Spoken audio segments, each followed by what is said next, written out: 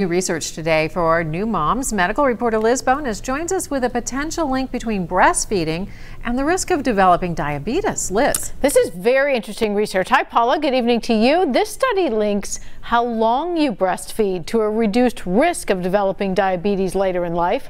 When researchers in the journal Diabetes Care followed more than 4,000 women who were at least 25 years old who had a history of diabetes in pregnancy, here is what they found. Those who breastfed 6 to 12 months had a lower risk of developing type 2 diabetes by 9%. For those who breastfed 2 years, it was 15%. For those who breastfed more than 2 years, it was 27% lower. Now, this is just one of many benefits linked to breastfeeding, according to the nurses at Mount St. Joseph University. We know that it can reduce the risk of obesity in childhood, and it can also reduce the risk of allergies, so there are a lot of benefits to it.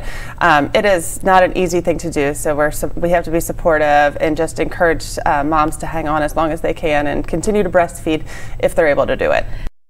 You know, the important thing that you heard Susan McPherson mention there is that any amount of time for breastfeeding appears to be helpful for both mom and baby, even if you cannot breastfeed for as long as some of these women were able to in the study. Guys? It is really an interesting study there. Okay. Well,